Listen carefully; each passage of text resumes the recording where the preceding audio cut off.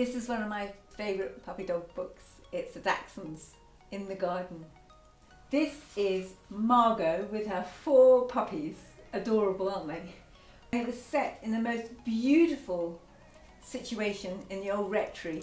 Hilarious. I needed to run ahead, flop down on my stomach to take the pictures at their eye level. They've got such short legs. And here you can see their ears flapping with the speed they're going. Here Bongo, she gets left behind and has to find her brothers and sisters in the garden. They get up to all sorts of mischief. And eventually she does, as they're rummaging and rolling amongst the pumpkins. It's a delightful little book, and anybody who likes Dachshunds will love this book.